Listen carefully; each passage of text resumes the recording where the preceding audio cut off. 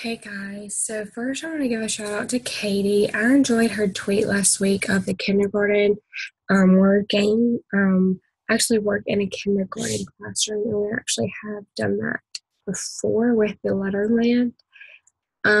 So my top three tweets of this week are how this social studies, they read an nonfiction text about royal communities and they took the information that they had read about and learned to make their own and draw that out how they thought they looked.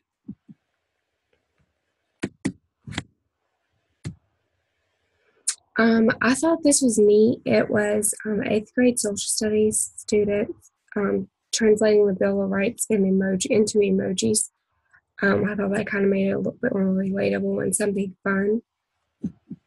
The last one is a STEM challenge. They set up an assembly line and they had to count and do all kinds of other things with that. I really thought that was nice. And so those are my top three tweets of the week. Have a good week.